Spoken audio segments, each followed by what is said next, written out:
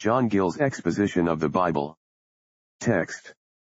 For wherein shall it be known here that I and thy people have found grace in thy sight? Is it not in that thou goest with us? So shall we be separated, I and thy people, from all the people that are upon the face of the earth. Exodus 33:16. Commentary. For wherein shall it be known here? At Sinai, among the mountains in the wilderness. That I and thy people have found grace in thy sight.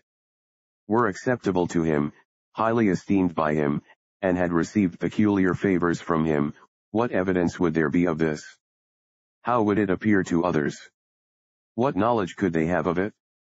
Is it not in that thou goest with us? In such a grand majestic manner, and so visible as in a pillar of cloud by day, and a pillar of fire by night.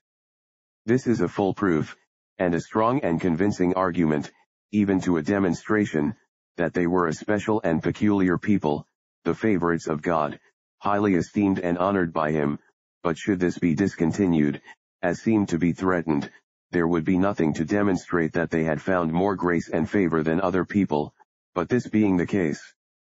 So shall we be separated, I and thy people, from all the people that are upon the face of the earth, distinguished by this favor from them, and that in a very wonderful and marvelous manner, as the word signifies, and so some render it, marvelously separated, for the pillar of cloud and fire was a very marvelous thing, and distinguished the people of Israel from all others in a surprising manner, none having been ever favored in the like manner.